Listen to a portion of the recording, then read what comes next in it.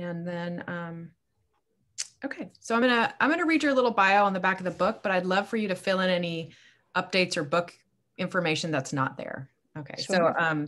so Gayle, my dear friend, who is such a generous literary champion and wonderful writer that I've been just so lucky to know for many years, is the author of Fruit Flesh, Seeds of Inspiration for Women Who Write, and the novels The Book of Dead Birds, which won the Bellwether Prize for fiction. Is it a literature of social change? Is that the word? Yeah, that's how it was first worded. I think they're calling it the literature of social engagement now. Oh, okay. And that's Barbara Kingsolver started that. Self-Storage, Delta Girls, My Life with the Lincolns. And she's got, I want to say you have more than one collection of poetry. The Selfless Bliss of the Body. And, oh, I know it's on my shelf somewhere. Tell me the name of your most recent one. Many Restless Concerns. Many Restless Concerns. There it is. Yeah. Which is, tell us a little bit about that. Sure. This is a novel and poems that's written in the voices of the girls and women who were killed by Countess Bathory around the turn of the 17th century. Awesome. And the evolution of that book is very much, excuse me, connected to my memoir. So I'm happy to talk about that later. Awesome. I love that. All right. So and then, of course, The Art of Misdiagnosis, which is her memoir. And that is what we're sort of here to talk about, though Q&A might go in any direction. So Gayle, I'm going to turn it over to you. We talked about, she's going to lead us through a writing prompt at some point and talk, and then we will get to ask her some questions. All right, my dear. Thank you so much, Jordan, for having me. And thank you all for being here and reading my work. And I'm just so very grateful. This book was the hardest and most necessary book I've ever written. When I look back now, I feel like it was the book that I had been trying to write for a while, even before my mom's death. But she had given me explicit instructions to not write about her while she was alive. And I absorbed that advice very deeply, so much so that it was hard for me to write about her even after she was gone. But I look back now and realize I started writing novels around the time that her delusional disorder first surfaced, which was around the time of my daughter's birth. She's 27 now. And as I mentioned in the book, her delusions were kind of framed by my giving birth. They started, at least that I was aware of, after that birth. And then she took her life right after my youngest child was born, almost 16 years later. But after my daughter was born, fiction just kind of started gushing out of me. And I really didn't know what to do with it. I've been writing since I was 4 years old. My first, and I'll share what I wrote as my very first poem because it feels like it provided a template for my writing life. My first poem was called Little Wind, and it went like this. Blow, little wind, blow the trees, little wind, blow the seas, little wind, blow me until I am free, little wind. And, just a simple little ditty, not a big special poem or anything, but I look back and I think that I understood even at 4 years old that writing could be, or creativity in general, could be like this wind that can blow through us and make us feel more free. And writing has always been where I've felt most free, most brave, but it was hard for me to tiptoe, toward writing my own story. And I think that fiction just started gushing out of me after my daughter's birth, in some ways because I didn't know how to face my own story. I wasn't sure how to, how to even think about my mom's delusions and what they meant and everything that it brought up. And so I started turning toward other mother-daughter stories, I think, as a way of maybe subconsciously processing some of what I was going through. And then after her death, I knew I had to write about her. I knew that that would be the only way I could really make sense of our past together and to try to process her death, because writing is just how I, make sense of things. But it took a while. it's scary to write our hardest stories. Plus, I had just given birth, so I was dealing with all of the postpartum healing and stuff, and also dealing with the memory loss that can come with both grief and with birth. And so I had this kind of double whammy with my brain, which felt very fuzzy for a long time.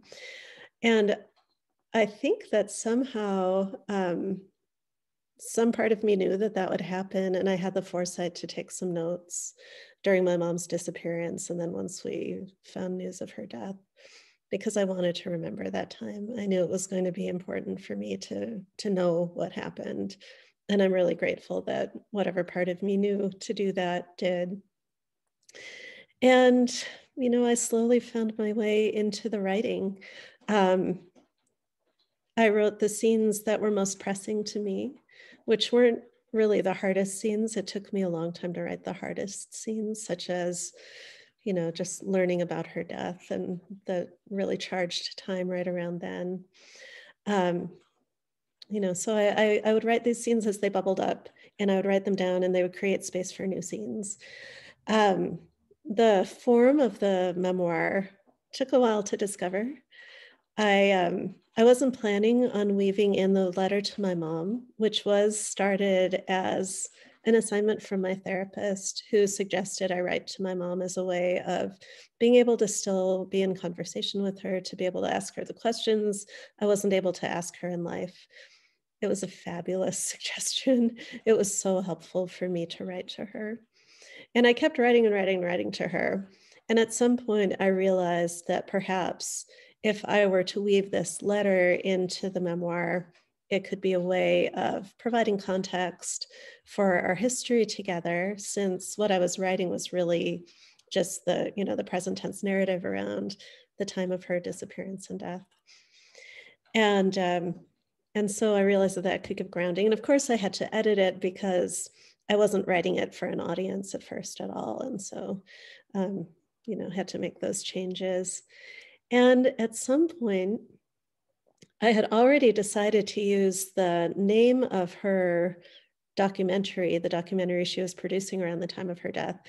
I had already sort of poached that title, The Art of Misdiagnosis, as the title for my book, because I felt like it resonated on so many levels, regarding our relationship together and issues of physical and mental health and diagnosis and all of that. But I hadn't thought to actually weave in transcripts of that documentary until quite late in the process, when I was invited to a women's writing retreat at this former hospital, which is supposedly one of the most haunted buildings in America. And I'm going to this retreat again next month because we're all vaccinated and we can do that again, which is so exciting. It was a 3-day retreat. I told myself I would bring my mom's documentary, which I had not watched since she had died. And it was mostly her just talking about her artwork and the various illnesses that she thought were in the family that were addressed in these art pieces. And I brought my son's little portable DVD player and told myself, if I feel ready while I'm there, I'll watch it.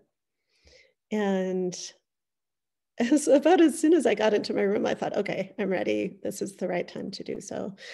And as I started watching this documentary, I realized that if I transcribed it, it would give my mom a chance to speak for herself within the memoir.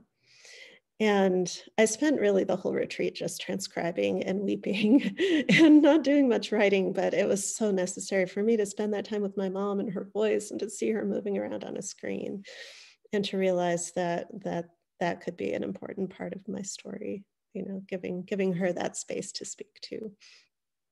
And so, it took a while to find the right form, and it can take a while for us to find the right shape for our story. Once the book found a home, I was asked by my editor at Beacon Press to cut 5,000 to 7,000 words, just so it would be cheaper to print. Beacon Press is a nonprofit press that's been around since the 1800s, and it's just a fabulous press. And she said, I won't give you any direction at this point about what to cut, and we'll do the intensive back and forth editing after you've cut this many words. And at first I thought, how in the world am I going to cut 5,000 to 7,000 words when each of these words were so hard won? I fought so hard for every single word, had to wrench them, from my very bone marrow. And, but once I started, I realized what all didn't need to be in there. And I thought this was a finished book. It was sold as a finished book. But somehow I had this epiphany as I was doing my revision, that the central sort of question or theme of the book wasn't what I thought it was. So sometimes it can take a while to figure out what the true core of your book is. I thought that the core of the book was my kind of breaking my own silences and finding my own voice, which is an important part of the book, certainly, and was an important part of my own process. But I realized that the core of the book was my relationship with my mom and trying to make sense of it. And anything that didn't feed that central theme could go. And it was important for me to write it for my own knowledge, my own processing, my own understanding of my own story. But I realized that the reader didn't need to understand all of the things that I needed to understand. And I'm a big believer that, the early drafts are for yourself and the revision is for the reader. And so I realized, I could let go of all the stuff that didn't have to do with my mom, that was just about my own journey. And I ended up cutting 20,000 words. Like I cut it by like a full quarter. And it was a much better book as a result. And none of those 20,000 words were wasted. I'm grateful I wrote all of them. Some of them I was able to craft into standalone essays, and they have their own life in the world. Others, only a handful of people will ever have read them, and that's okay, because they took me where I needed to go. So nothing we write is wasted. It helps us learn, as writers, it helps us learn about ourselves. And if we have to let it go, I think it still is like this underground spring that nourishes our work and ourselves. And that was a good lesson for me. Revision used to be something I hated. It used to be really painful because it felt like cutting off, a piece of my own body sometimes. And cutting those words that were so hard won ended up feeling really freeing. And it helped me realize that, I was making the book stronger. That's what revision is so good for, is honing our vision and, just really sharpening it and making it as tight and as clear as possible for the reader. Like not in a dumbed down way, but just in a way that is focused and makes sense. And so, I had to kill a lot of darlings, but they didn't truly die, of course. And yeah, the whole process was one that was, horribly hard at times, but also incredibly cathartic. During one of my events after the book came out, I was asked whether I saw the book as catharsis or art. And I'm usually not a person who can just like think quickly on the fly in public. But I just immediately said it was both. It's catharsis. I kind of wove those two words together. And like I talked about, those early drafts were catharsis. It was just, and catharsis just means purge, and it was purging the story from my body, getting it onto the page. And then the revision was all about the shaping, the art of it, crafting it into something that was hopefully beautiful and lasting. And so it was both of those things. And it needed to be both of those things for me. I know some memoirists will say that writing is not catharsis or is not therapeutic. And, everyone, of course, has their own experience. But for me, I did find great healing in writing this book. I started writing it with a lot of anger toward my mom, which is very common after a suicide. Those feelings of anger can be really overwhelming. And so that's that's what was really churning in me as I started it. And by the time I finished, I felt like I'd burned through that anger into a place of compassion.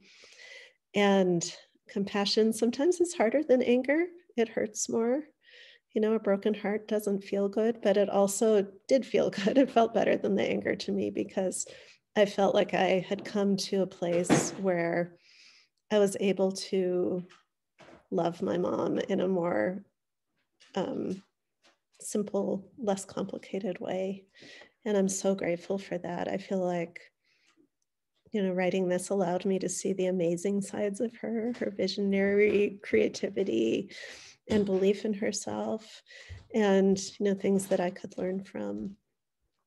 So I'm really grateful for that journey that this book took me on. And it helped me feel too more whole as a person, because it helped me feel like my insides and outsides could be more congruent, more of a piece, because I had held so much inside for so many years. And just being able to say the things that had been kind of, you know, locked up inside of me, that was really, really helpful for me as a human being. One guiding light for me, and I brought up this quote because it helped me so much, and maybe it will help some of you too. This is from Audre Lorde, who was an incredible writer and thinker, poet and essayist, and just amazing woman. And this is from a speech she gave, The Transformation of Silence into Language and Action. And this helped me so much when I felt like maybe I couldn't go on with this project or needed a little dose of bravery. And just in mentioning bravery, I often will think about the quote from Brene Brown's talk on vulnerability, which is wonderful if you haven't seen her TED Talk on vulnerability. And in it, she says that an early definition of the word courage was to tell one's story with all one's heart. And I think that's, you know, the courage that we need as memoirists. So this is a passage that gave me courage. And this is Audre Lorde again. So she, and she had cancer at the time. I should preface by saying that. So she said, in becoming forcibly and essentially aware of my mortality and what I wished and wanted for my life, however short it might be, priorities and omissions became strongly etched in a merciless light. And what I most regretted were my silences. If I was going to die, or I was going to die, if not sooner than later, whether or not I had ever spoken myself, my silences had not protected me. Your silence will not protect you. What are the words you do not have? What do you need to say? What are the tyrannies you swallow day by day and attempt to make your own until you will sicken and die of them still in silence? And of course, I'm afraid, because the transformation of silence into language and action is an act of self-revelation, and that always seems fraught with danger. But my daughter, when I told her of our topic and my difficulty with it, said, tell them about how you're never really a whole person if you remain silent, because there's always that one little piece inside you that wants to be spoken out. And if you keep ignoring it, it gets madder and madder and hotter and hotter. And if you don't speak it out one day, it'll just up and punch you in the mouth from the inside. So I just love that so much. And I would often ask myself, like, what do I need to say? What are the words I do not yet have? Remind myself that my silence, you know, was not protecting me or anyone, even though it sometimes feels like it is at times. And I think breaking through silences, yes, I will definitely share that with you by email, Jordan.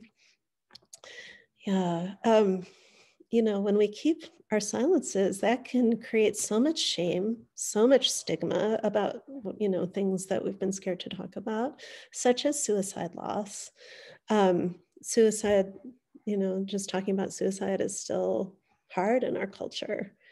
And I have heard from more suicide loss survivors than, you know, I could count that have told me that their families told them not to let anyone know there was a suicide in the family,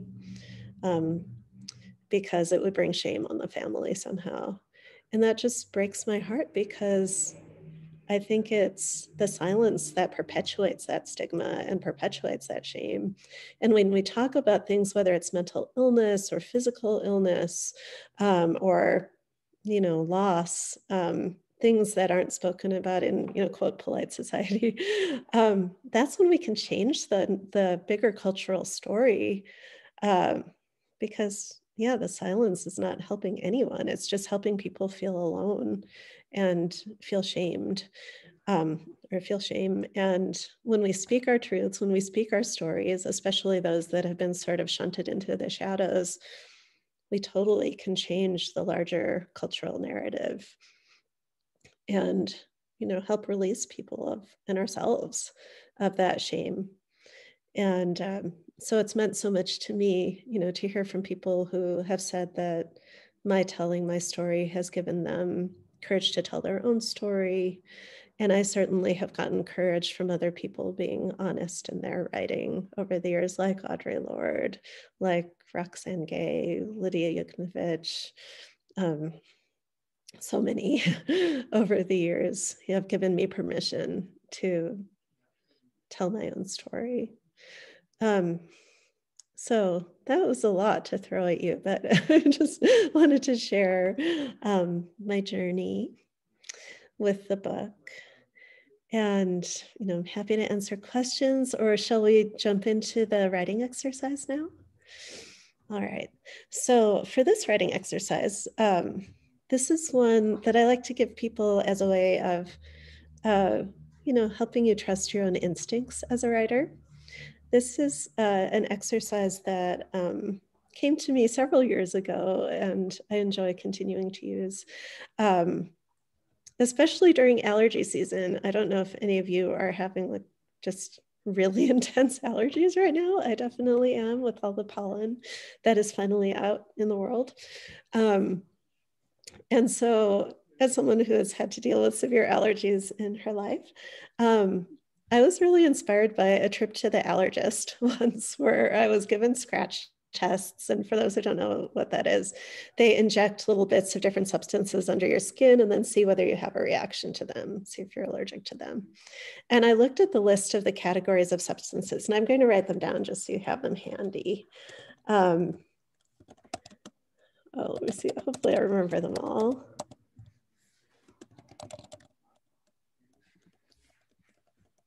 There might be more, but this is what I remember. So the categories on the list were food, weeds, trees, grasses, mold, and home.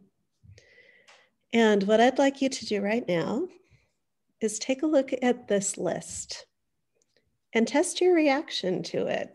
So see, which one bubbles up under your skin as a way of providing some sort of reaction. Which one of these words makes your heart pound a little bit, or made you sort of stop breathing for a second?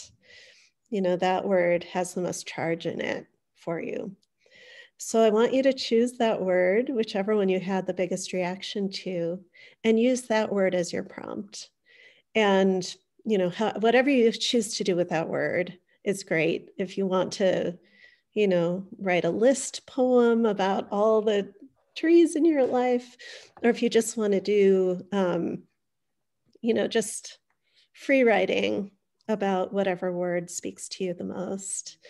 However you wish to approach it is great. And how long, Jordan, do you think we should give people to write? Okay.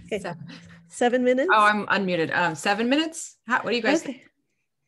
That's about what we usually do for a prompt. Okay. Yeah, 7 minutes sounds great. Do you want to set a timer, or should I? I will. Okay, great. And I'm just going to run and get a glass of water real quick, but I'll be right back. Okay. All right. So 7 minutes starts now.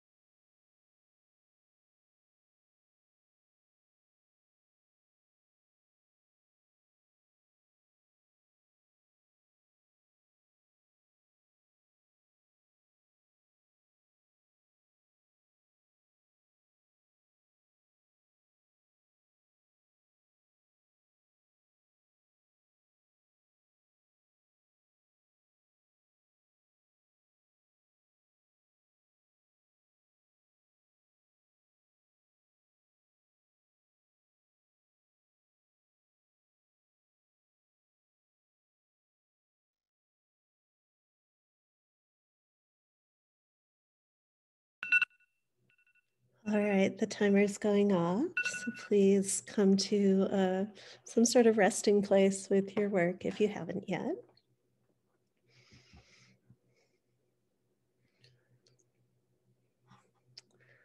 All right. Would anyone like to share what you wrote or share what your experience was like with this exercise, if you don't want to share the actual writing?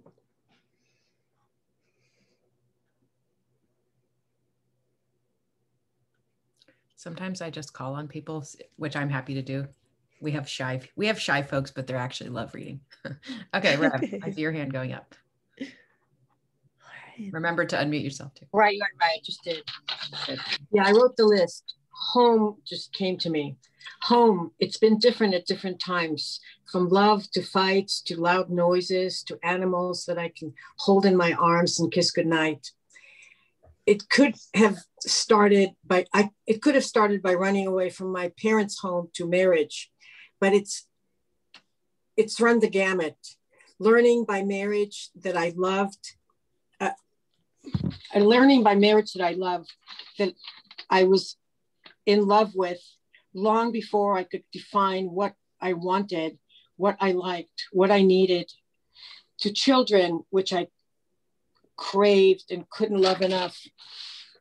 Finally, after forever and one stage of my life, following the silent leader, my husband, I was set free to find my way, to redefine my core, to reinvent my destiny, to stand tall by myself and celebrate new art, new feelings, new homes, new companions.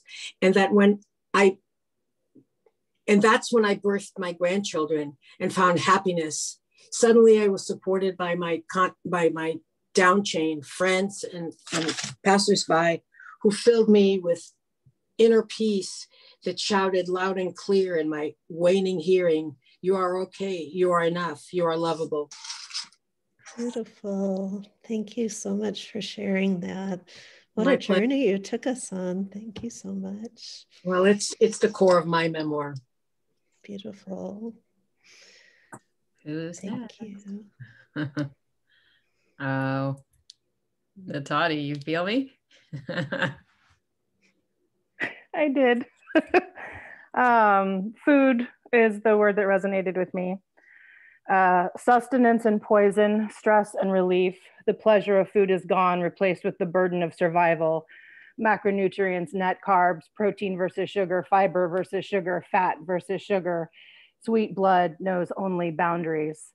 I now know more about food than most physicians, but it never keeps their eyebrow down, never keeps their judgment at bay, never allows them to remember they have 2 ears and 1 mouth for a reason. No one listens to fat women. Food is the thing I get judged on first: how much, what kind, and in what ratios.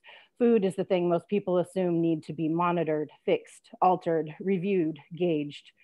What was once a sweet comfort, a chosen treat, a delicious evening spent with friends, is now a minefield of do's and don'ts, of have and have nots. No one likes to do their crack alone. When it comes time to socialize with food, the list of things I can't have could make up its own decadent menu. So I'm that person who brings her own, and my body is such that everyone peers at my plate, wondering why, if I'm so careful, does it look the way it does? So powerful. Thank you so much for sharing that. Oh my goodness. Such beautiful rhythms to your writing, too. Thank you. So gorgeous. Thank you. Lovely. Who else is feeling it? Let's see. Sometimes I can engage it. How about Stuart? How about Stuart? Okay. So like Rev, home, my Walden, my Shangri-La, my place of refuge. From the day I first saw my home, I knew this was where I wanted to be. One walk through with our realtor and I wanted to buy it. This was very uncharacteristic of me, since I am one who likes to be sure before I make a big move. But in this case, I told my wife, I want to buy this home. Now, after 17 years here, it is all I could ask for. I am at peace here, both inside and outside. Big Sur has been my spiritual refuge for many years. And just this past year, my home has taken over from Big Sur. The emotional energy I get every day from just being here is like an electrical charge, similar to my plug-in car. Except in this case, I don't need to go anywhere to have adventure. While the pandemic has caused much pain and suffering, it has provided an opportunity for me to fall in love with my home even more.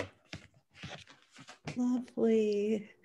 Thank you so much for sharing that. And how wonderful that just sort of commitment to home, or falling in love with that place has been a gift of this last year. And it was fun to hear about you speaking of home, just where we can see into a little window into that home. And I love it. This is that Writer Way, the little sign behind you.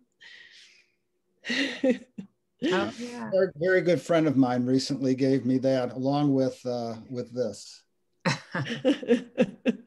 Cute. Oh, That's cute. great. Oh, thank you. Thank you. And yeah, just the peace and comfort that home brings came through so clearly. I think we have time for maybe one or two more quick reads, and then we want to ask a few questions of Gayle before we head on to do our critique. So 2 more volunteers or 1 more? Anyone? Or none? Oh, Tia. Yay. I'll do it if no one else wants to. Oh, go for it. I'd love to hear it. I did weeds. Often you find weeds in cracks, broken places, loosened soils, dusty crevices. By definition, a weed is simply an unwanted plant. Potato, a weed is whatever you call an intruder, an unworthy, or something unloved. I believe weedy thoughts planted in memory can find a crack and take hold and distract me and blur my vision.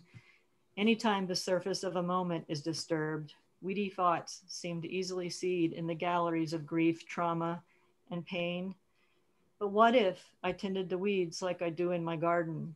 When overwhelmed physically at their removal, I found it easier to throw an edge on them and declare an intended planting. An edge soothes the viewing. The frame allows a moment to be contained. The weeds take on a different characteristic when tended. Perhaps all a weed needs is a frame of love. Beautiful. Beautiful. I love just where you took that metaphorically, and yeah, so lovely. Oh my goodness, what a treat to hear all of these. Awesome. Well, I think this is a good time for those of you who've read the book, and anyone else is welcome to stay just for a little bit longer, to ask any questions of Gayle that came up for us as we read it, as she talked. And if you're feeling shy, you can type it in the chat and I will ask her. But we had a pretty good discussion. I particularly enjoyed what you were talking about, finding your form and how you went about that. And I know we've done lessons around sort of trying to find that structure, which is so hard to do at sometimes. And sometimes for some people it comes easily, but not for everyone. So anyways, any questions that are outstanding for us folks? Yeah, Natani. I have 2. Both of the answers are fine, or just pick one. But one, when you're writing about another family member, how did you navigate how other family members would deal with that? And then 2, did you, with the form of the writing, you were talking about braiding it and that you hadn't set out to do that. Was that kind of an epiphany moment of, oh, I need to braid this? Or was it this gradual, did you write it in pieces and it became braided? Thank you for those questions. And yeah, they're great ones. Writing about other people who are alive is tricky and fraught. And especially with my sister, she had such a hard time knowing I was writing this book. And she came to visit me at some point, and we had a very tearful painful conversation where we were both lying on the bed, like just looking into each other's eyes and bawling our hearts out. And she told me that she felt like my choosing to write this story was taking her agency away and felt like an act of violence. And that was so hard to hear. That was tremendously hard to hear because my sister has been my best friend since she was born when I was 4 years old. And we've, always been very close. And it was just really hard knowing that I was writing this, but we kept talking about it. And for a while, I stopped writing the book because I couldn't after hearing that from her, until I got to the point where I realized I'm just going to write this for myself. Even if no one else ever reads it, I know I need to write this thing. So at some point I found my way back into it. And then once I had finished a draft, I shared it with her. And it was, I think the unknowing of what I was actually writing was scarier than seeing the real book, seeing a real draft. And once she read it, she told me that, she understood that I was writing my experience, that I wasn't claiming to say what her truth was. I was just sharing my own truth. And she ultimately gave me her blessing, which was wonderful. And I'm so grateful for it. She even came, flew out to an event that I was doing on the anniversary of our mom's death that was like a mile away from where she had died. So it was a very charged event. And just having my sister in the front row, being able to look out at her and make eye contact and know she was there for me and with me made all the difference in the world. And I know other friends who've written memoirs have had family members stop talking to them for a while. It's, you have to figure out for yourself what risks you're taking by sharing, stories you've shared with other people. But for me, ultimately, it was just something I had to do. And I'm really grateful that she ultimately gave me her support. I shared these early drafts with just a handful of people who I gave veto power to. Her, my husband, and my 2 older children.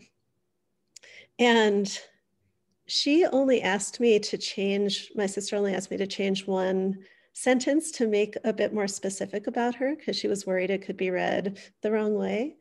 But she didn't ask me to remove anything. My husband asked me to take out one line that he was uncomfortable with that took place during a hard time in our marriage. My daughter said it was hard for her to read certain things, but she didn't want me to change anything.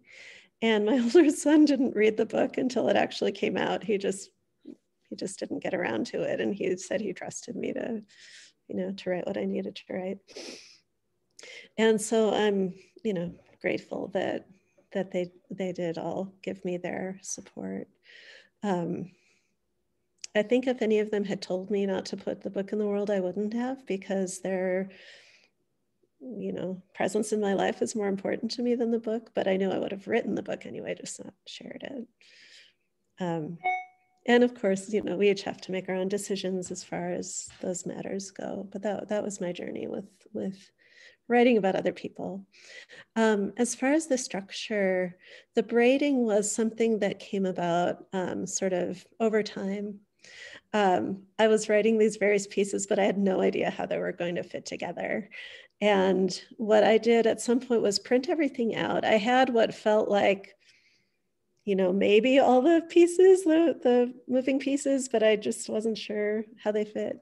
And so I printed it out. I separated into stacks of scenes. So I just had these stacks of scenes all over the floor. This was before I had a puppy, so it was easier to do that then. I just moved them around, and I tried to think like what scene will speak with what scene, and it felt to me like it was many more than 15, but there are those games that are called the 15 game or called something like that, where you have the different sliding tiles and you have to slide them around to get them in the right order. And actually a friend of mine, Leah Woodall, wrote a beautiful memoir using that as her form for the memoir. This came out after I had gone through and thought of that metaphor for the process, but it really felt like just shifting them around until they found the right order. And once I found that right order, there had to be some revision in terms of finding transitions or realizing where I had left holes and needed to plug in a different scene, things like that. I also realized that I could kind of curate the transcription of my mom's documentary more. I just had the whole thing in there before. And then I realized that no, I only needed to have, the most resonant pieces, and didn't need everyone to be able to, witness the full documentary. So there was a lot of tinkering once I found that order, but yeah, it was just a lot of shifting and moving and piling things up and restacking them and all of that good stuff. Those are great questions and answers. answers. Thank you for answering that. The braiding of the essay is one of my favorite, or the memoir is one of my favorite things about your book. I really, it reminds me of basket weaving instead of watching a tennis match. Like I never feel like I'm being jerked back and forth. It feels like I'm, on this part of this piece of art. So yeah, thank you. Thanks, Matani. Yeah, Stuart, do you have a question? So thank you. I do have a question, which I'll get to in just one second. But first, I just want to say thanks for writing the book. I was one of those people that Jordan alluded to that blew through the book. I couldn't just read 40 pages. I got into it and it sucked me in, and it's wonderful. Thank you. And thank you for your description early on about how you navigated to get to the true essence, or what you called it, of the book. I've been struggling with a memoir I'm writing and have recently found that what I started out with wasn't the true story that I'm supposed to be telling. And so that's helpful to hear. Thanks. My question is, in your writing in the memoir where you have dialogue, what is your technique for putting dialogue in, where in my case, and I think most of us, our memory serve us okay, but it's not perfect in terms of dialogue. And I was curious from your vantage point, what is your technique for putting dialogue in? Yeah, thank you. Thank you for all your kind words, first of all. And thank you for that question, because that's a really tricky one with writing memoir, writing creative nonfiction, is trying to recreate dialogue that may have happened decades ago. And for me, it's really a matter of trying to put myself back physically into that moment as fully as possible, with all my senses, with my whole body. And of course, part of that whole sensory experience is hearing and just taking in what other people are saying. And so I tried to, either through meditation or just sitting with it, try to bring myself back into the moment as fully as possible. And of course, I don't have tape recordings of things other than my mom's documentary. So it was a matter of getting to the emotional truth of the moment, even if the words weren't word for word exact. Also trying to remember how the people in my family speak, the rhythms of their language, stuff like that. So, so their words will sound like their words, even if it's maybe not 100% accurate. I'm still trying to capture those rhythms and capture the essence of what was said. Mm-hmm. Great, thank you. That's helpful. Appreciate it. Thanks. Any other questions? Even if you haven't read the book, if you had a question just based on her copious experience as a writer, you're welcome to ask, how she might approach something you're grappling with. That's always good to hear. Anyone else have something? It's hard to think of something on the spot. I have a comment. Yeah. Relating to Stuart's question about, talking, the dialogue. The other day, I came across a scene that I knew that I did not remember any of the dialogue.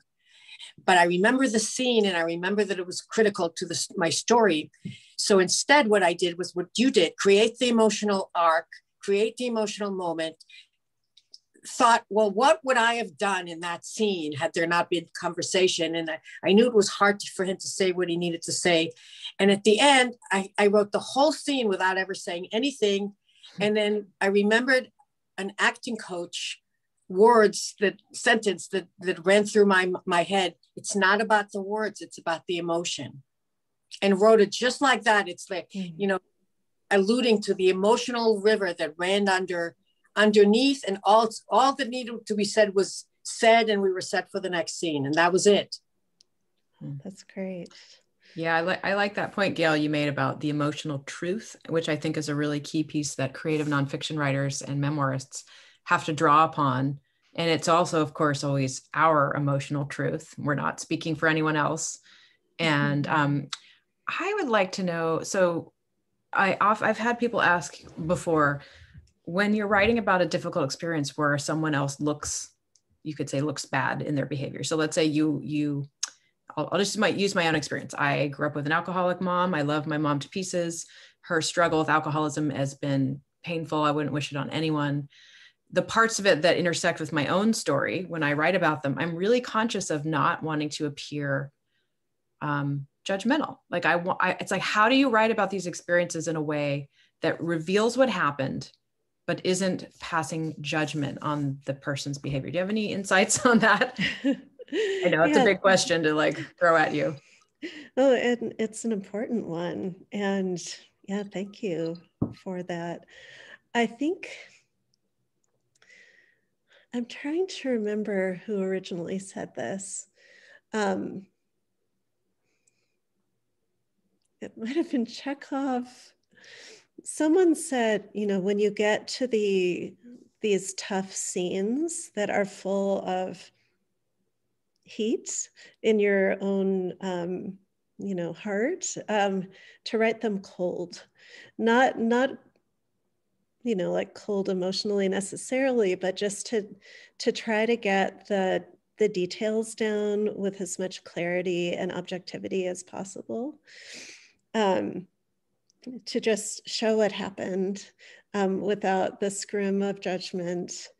And then I think sharing, you know, keeping the focus on your own truth.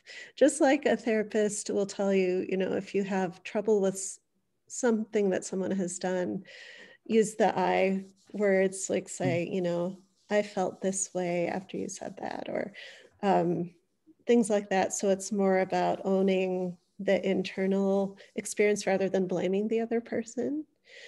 And but it's tricky, and especially if it's someone we love and we don't want to show them in a harsh light.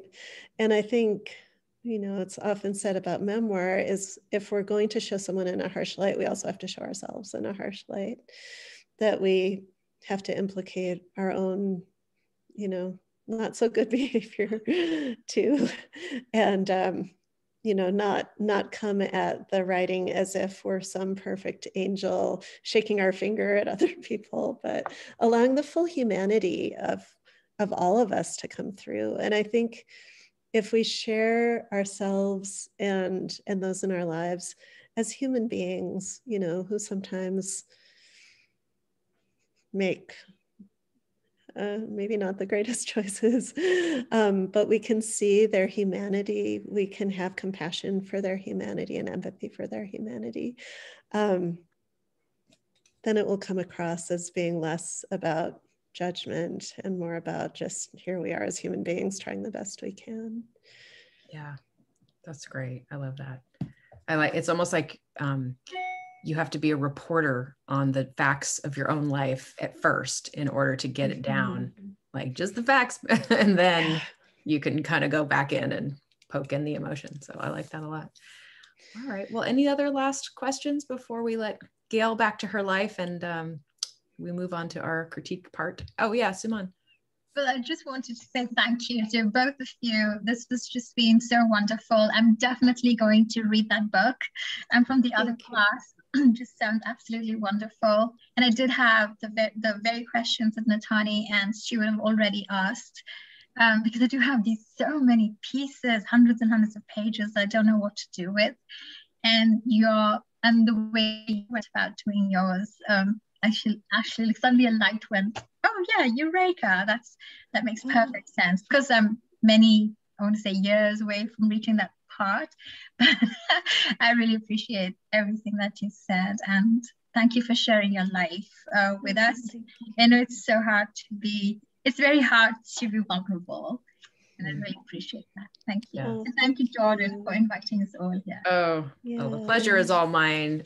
Thank you so much, Gayle. And thanks to those of you who popped in. I will gently encourage you to go have lunch or something, because we can move on to our critique. But Gayle, if you would like this recording for any reason, I will send it to you as well. It can be fun to have. So thank you so much.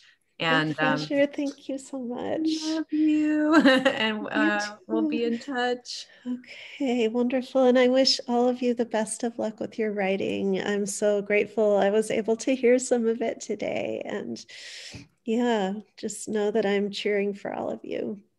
Thank you, my friend. Have a great, what day are we? Rest of your week. Thanks, you too. All right. Bye. Bye, everyone. Thank you. Thanks. So for the rest of us, do you guys, does anyone need like a couple-minute break? Do you have to go to the bathroom or anything? Yeah? Okay, I'll let you do that. Yeah, Stuart? I have one comment, if I may, before we dive in. Just following up, before I forget, because following up on your question, one of the things, I had an aha this weekend as I was writing, and I don't know if it would be helpful, but in my memoir, I've come to realize a lot of what I'm dealing with is my father and the relationship and the epiphany was, he did the best he could do with what he had. Mm-hmm. And so rather than continuing to be critical of him, I took it a different way. And there's also something that I learned a long time ago, reading some stuff from Deepak Chopra. And he talks about observation versus evaluation. And I think that's sort of what Gayle was talking about. Observation is stating the facts. Evaluation is putting your own spin on opinion. Yeah. And it really helps to differentiate when I think about it like that. That's a good point. Yeah. And I liked her point about vulnerability, that if you're being vulnerable at the same time as you're talking about other people's behavior, it's more likely to come across as, well, we're just messy humans, than like, I have it all together and they're just a mess. There's also, I think, understanding people's motivations, that whole idea that they were just doing the best they could. Like, we can still unequivocally say, if you beat your child, that's not okay. But if we understand that you were beaten and that was the like worldview in which you were raised, we at least can see that person as less of a monster and more as broken by their own upbringing. And I think that's really important when we are writing about the difficult people in our lives, that we understand the motivation or the things that shape them to be how they are. Absolutely. As well as understanding what shaped us. So, yeah. Rev? I kind of waited. I'm happy. I'm really like the words what's going on with the words that you're saying, and I kind of waited to start this memoir of mine until I was coming from a place of compassion, that I understood, that he did do the best that he could, but he had so many incapabilities that had nothing to do with him. It was, the mental setup, the whatever it was, that's all he could do. Yeah. He couldn't do what I could do. And when I come from compassion, then I can present it in a totally different way. It's mostly from my point of view. And, and it was my fault for falling in love. I mean, it's like, yeah, I know. It's a different take on the whole story. Yeah, exactly. So, all right, well, let's take, I didn't mean to cut you off, but let's take just like a 2-minute run to the bathroom for those who need to, and we'll come back and talk about Susan's piece. Yeah, I need a tissue to wipe my nose from okay, I'll be right back.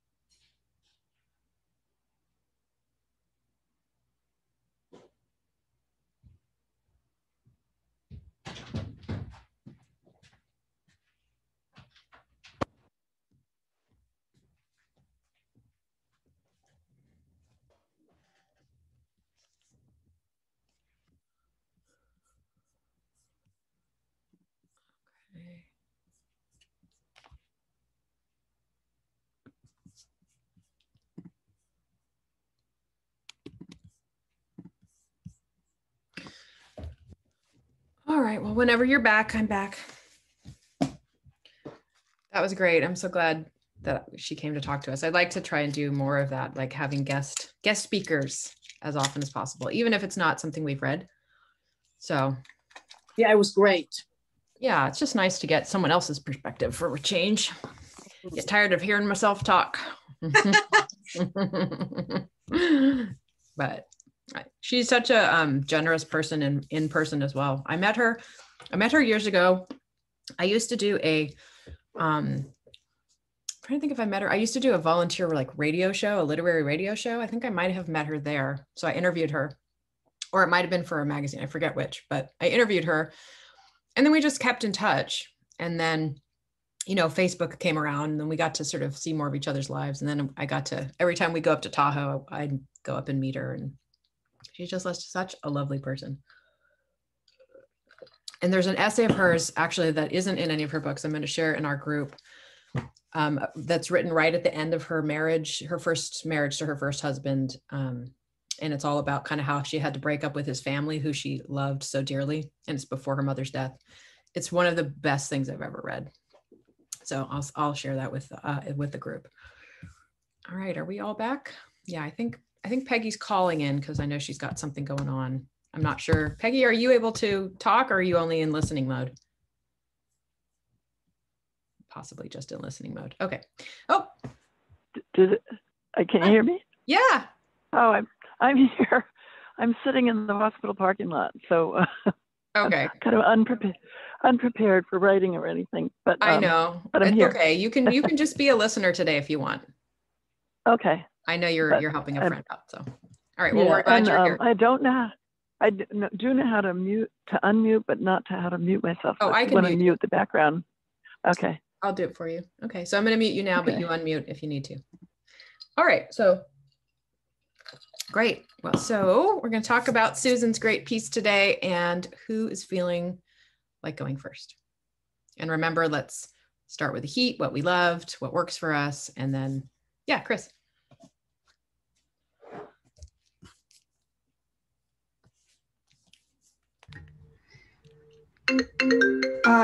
Hold on. Somebody's trying to call me. Of course. How annoying. Okay. Wow. Just the whole topic. I'm an adoptive parent, and so reading about that really touched me on a personal level. And my situation is an open adoption as well. The places that were the most powerful for me were when the writing was in scene.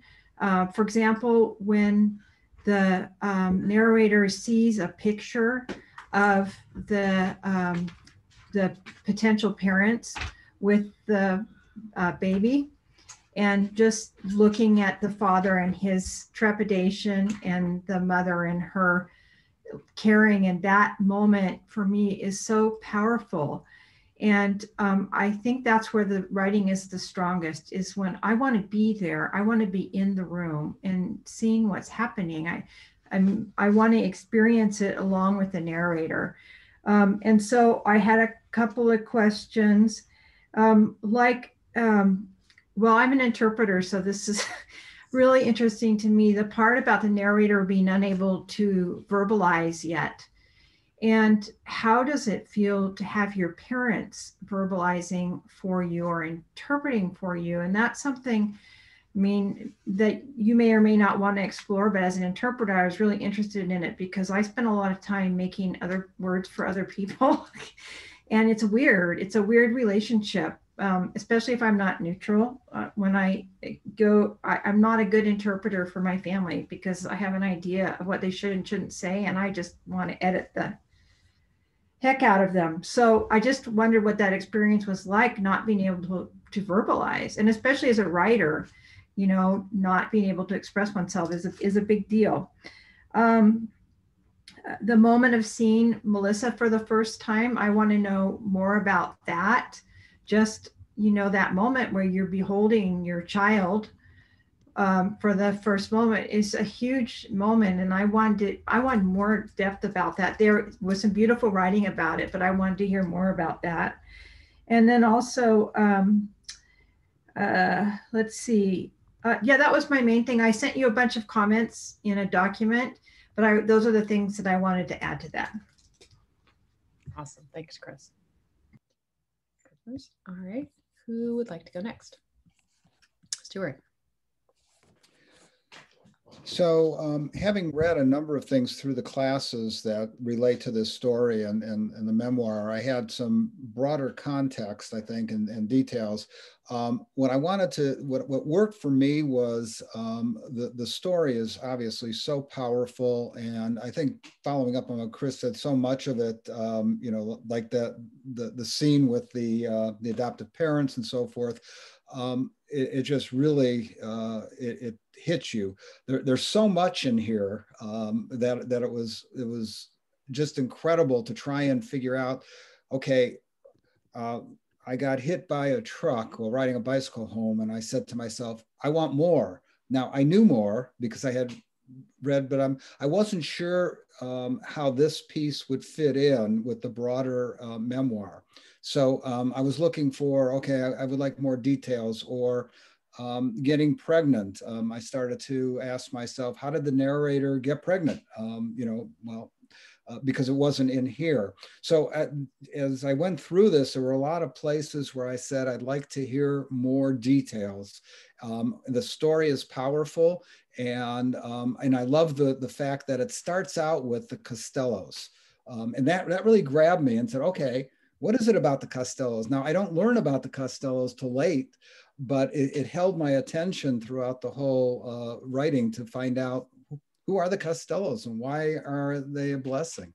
The one thing, and I think this somewhat relates to what Chris said, what I felt, and I'm not going to, and maybe I'll send a separate document and point these specific things out, but in general, what I found is I would like to hear about how the narrator felt. There were so many places that I said, you know, like at the point where it says, as shocking as that discovery was to everyone, including me, it was decided I could and go through, would go through the pregnancy. Well, how did that feel? How, you know, I wanted to hear how it felt. Or I decided to give my baby up for adoption for many reasons, but I said to myself, gosh, how does that feel?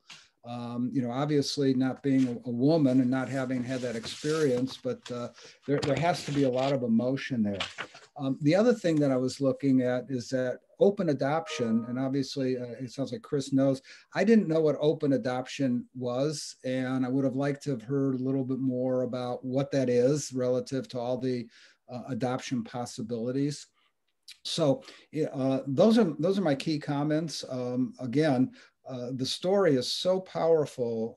When I read these pages, I said, this could probably be, you know, I could see it as 25, 30 pages just from what this content is in terms of the stories and all the major kinds of events that occurred in here. So those are my thoughts. And, you know, I really look forward to seeing the continuation of this play out. Thank you, Stuart. All right, my friends, who's next? Natani and then Rev. Sure. I'm also an adoptive parent, and I really enjoyed reading this perspective from a mother. And the heat for me was the emotion behind finding the right family for your daughter, and that it felt divine. I would really, as somebody who is not religious, I would really like to feel more of what you were feeling and in that divinity. Because you know, there's grace of God, that term gets used a couple of times, and I want to know what that feels like as somebody who doesn't feel that kind of stuff. I also really felt like the heat was this this juxtaposition of this need to care for the narrator's baby and find the right family for them, while also rebuilding and repairing a body. And that I feel like I wanted, kind of like Stuart said, like I feel like this could be 20, 30 pages, like each paragraph could have been expanded into its own page or few pages.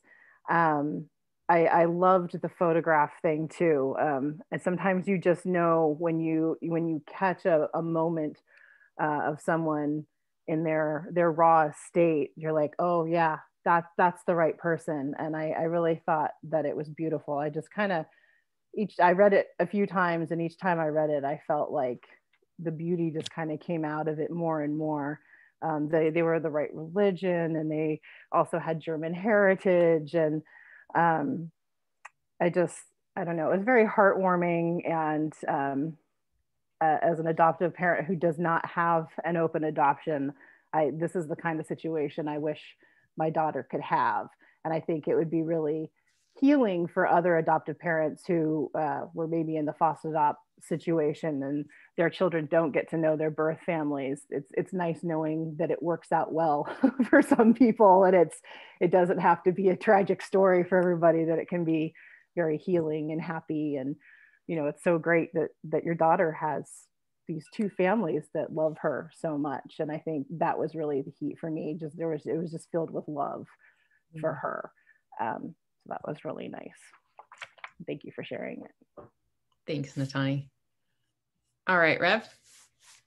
Yeah, I'm going to piggyback on what everybody's already said. I mean, the story is so unique and so ripping on its own that I just want to hear a lot more details and a lot more. I want to see the inner struggle between, I'm a mother. I've never given up anything I've owned. I get attached to an $8 piece of something that I get from the charity shop. So how, you know, and I imagine how difficult it is to say, I can't do this. I have to give her up. I want to hear about that. I want to hear the gut wrenching, you know, and the other part is to lie in a body that's not functioning. If then the thoughts are going, that's an incredible amount of both stress and sadness and all a slew of emotions that I would love to go on that journey, because I don't want to go on the physical journey. You know, I don't want to be in that position, and I support the narrator, but I would like to have a door open and see what it's like on the inside, both with the adoption, both with letting the go, and both with being just a contrast between being physically saying to yourself, I'm physically unable to do this and I'm going to give it to somebody else. That's a lot of emotions under the bridge. And I just like to hear, yeah, you know, 40-page thing wouldn't throw me in the least, you know, for this little, you know, I'm crying just thinking about it, you know, anyway, but that's, you know, the story has to be told, and, you know, and I want to hear it. I want to read it. But I want to go through those dirty, dark tunnels with the narrator. Thank you. Thanks, Rev. Peggy, am I assuming you're going to send your comments by email, or did you want a chance to talk?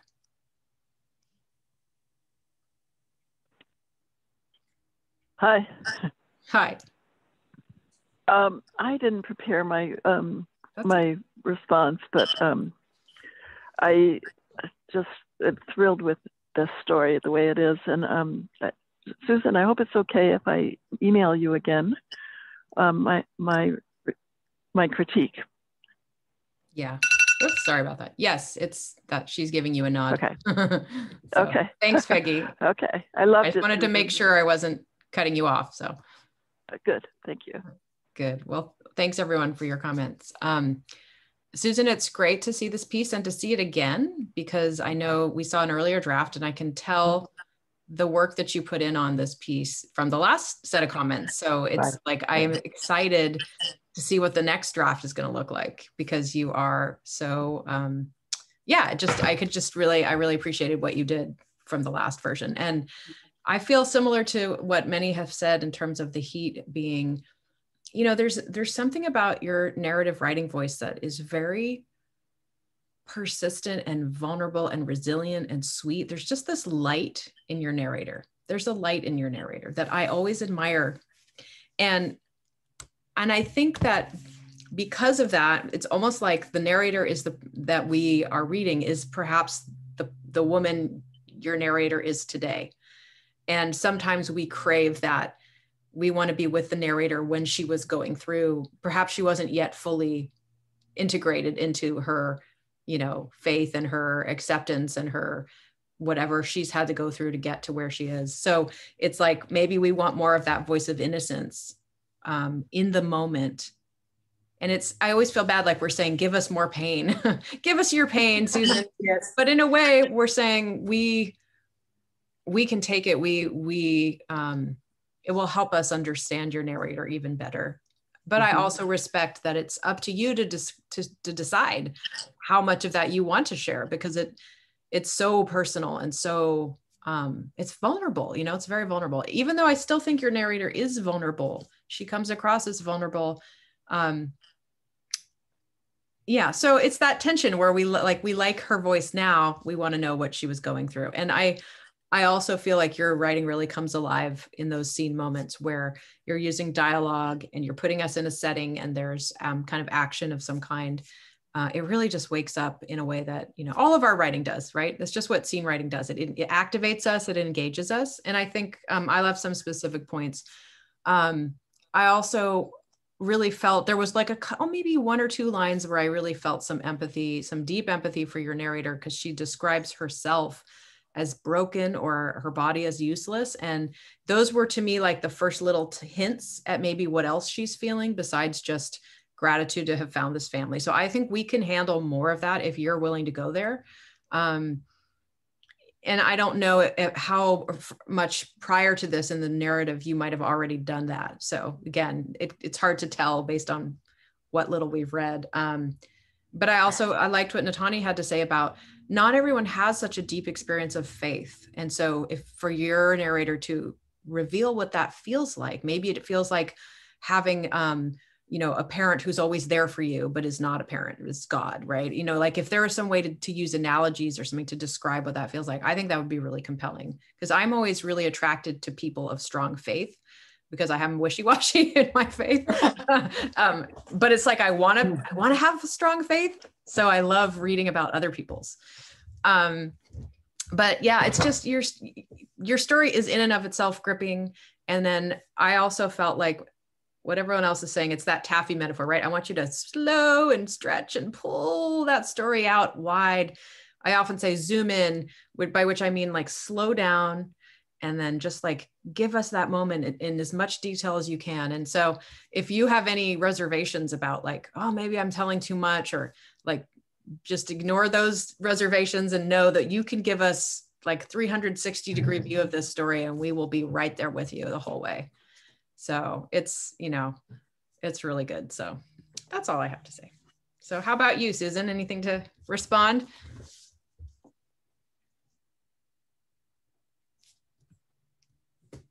Where's my notebook? My desk is so messy. I lost my notebook. Uh-oh, we lost your face. Silly little.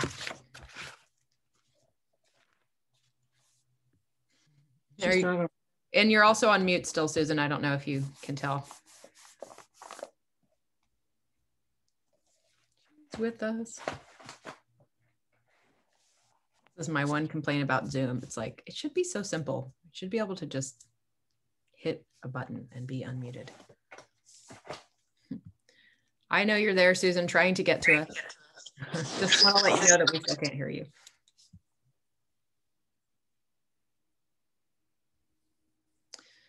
While we wait for Susan to log on, we will, there's her face. There's her face. All right, we got that back. Wow. Now we just got to get your sound.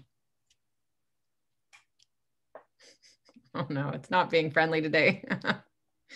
Dang it.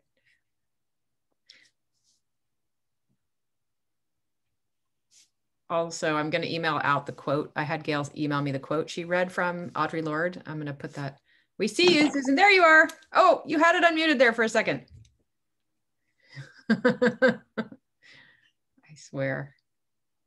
Yeah, so that quote is really beautiful. I love, and I'll send out the recording. And once we get to hear from Susan, we'll check in on goals. We'll do both past and set new ones all at once before we log off. I'm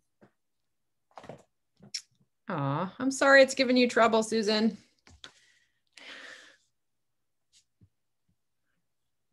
Okay. You're unmuted, but we can't see you, but you're unmuted. So maybe just, that's good enough. Yeah. Okay.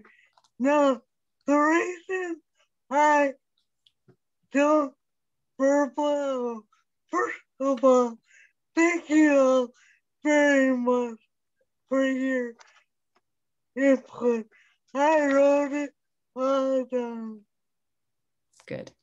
Okay. Now, one of the reasons my parents verbalized for me and it did not bother me is because I had a message board in which I would point to letters to make words for them to speak for me. That's cool. And thankfully, I'm an excellent speller. Nice. That's cool. But I think that's worth including in your story, that method. Okay. Yeah. And then I will add details about my relationship with the birth father later or earlier in the story. Got it. Awesome.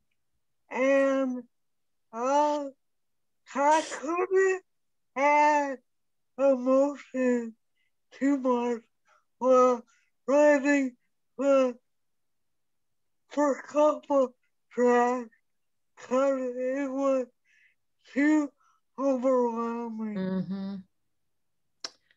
I can understand that. And also, there weren't, the emotion may not have been present, or they weren't present because I had to come out of a 5-month coma.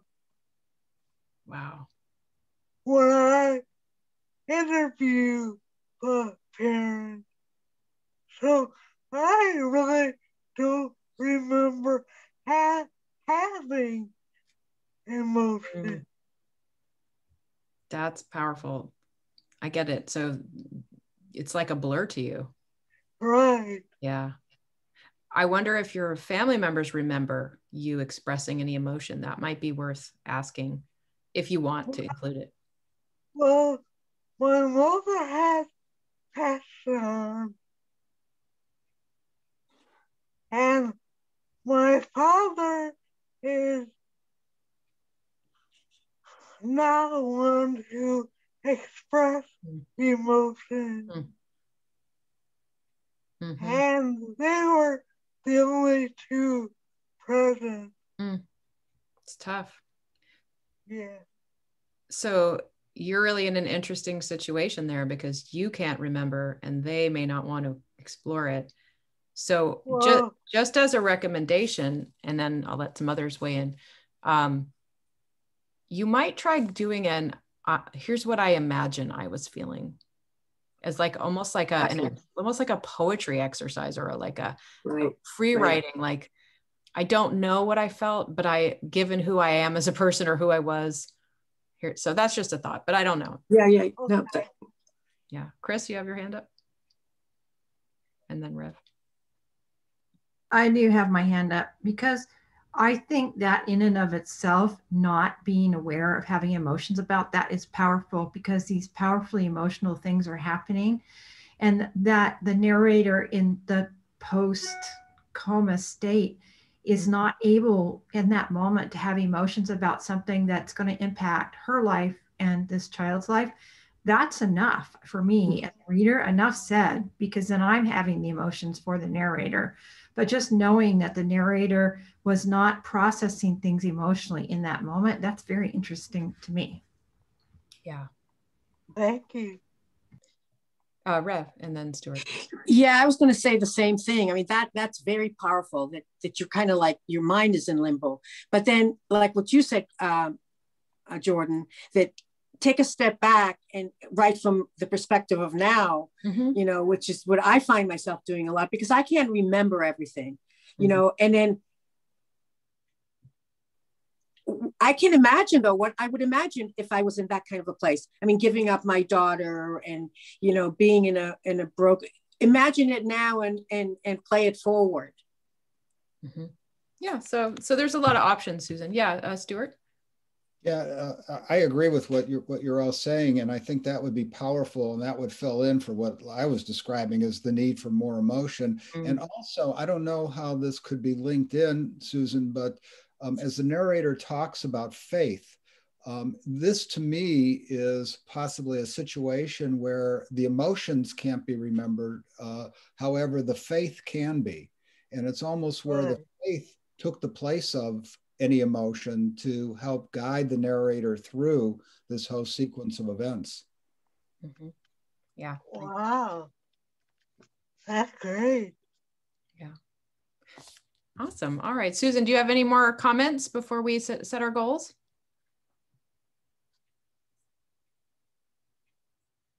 Oops, you muted yourself, sweets. There you go.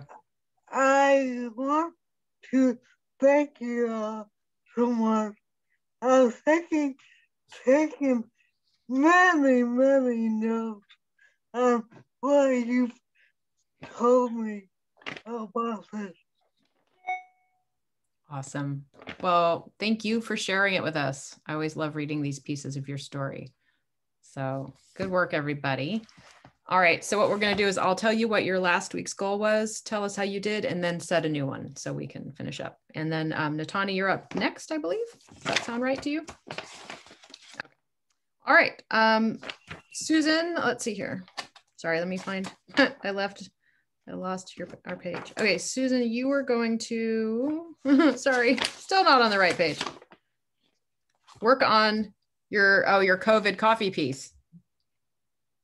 Oh, I got that done. Okay, good. And then what's your goal for this week? Rewrite the cartoon piece with all your suggestions, or I can remember them. Good goal. Awesome. All right. Natani, you are going to have a solid start for your money essay. How'd it go? The writing is still bad, but today's prompt, I think, gave me a better jumping off point than where I was going before. So that, nice. Yeah, sometimes those trigger words just really. No, right? I loved what you wrote today, so that's excellent. Thank you. Yeah, and I don't know if my submission, I think it's next. Yeah. If it's going to be the piece that the essay that I'm submitting for Mula, or more of the memoir. Okay. Whatever comes out. Is that your goal, or do you want to set a specific? Yeah, let's decide what you're going to submit and submit it. Yeah, sure. Two-part goal. You got it. Yeah. All right. Rev, you were going to continue working on your chapter. How'd that go? Oh, you're muted.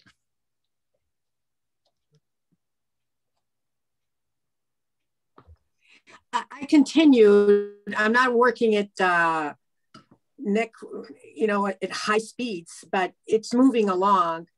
Good. And I've taken a week off. I'm in LA right now, and I went on a retreat this weekend. And I think all that just helps. When I get back, by the weekend, I should be energized and keep writing. Good. So is that your goal, just to keep writing? Yeah, absolutely. It's always my goal. Okay. Chris, you weren't here last week, but want to report on anything and then set a goal for this week? I wrote the daisy chain chapter, which is where we ended up last class. Nice. So this week I actually ended up splitting it. So I'm going to write the second half of that chapter. And also you posted on Facebook this essay about writing.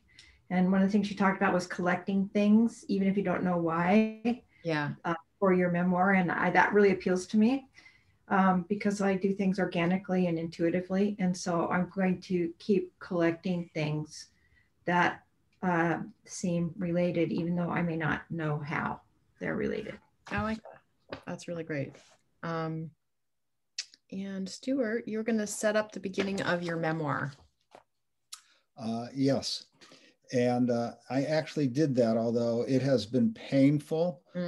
I was besides myself trying to figure this out. And late last night, I had an aha, and I wrote this morning.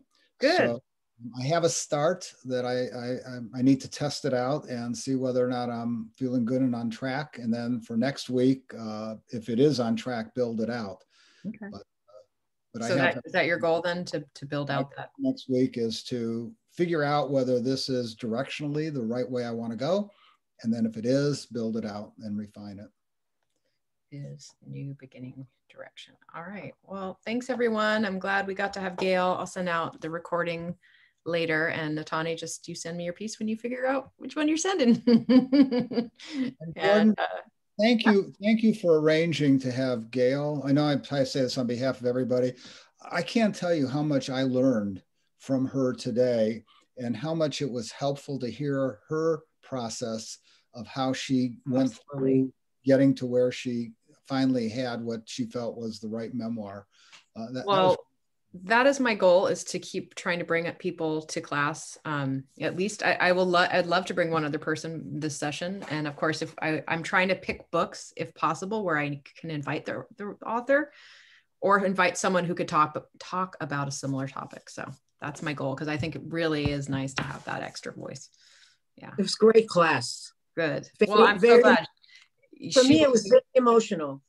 Yeah, well, she's a wonderful speaker and writer, and I just think she brings a lot of vulnerability. So I'm glad you liked it. Good. Well, thanks everyone, and I will see you next week.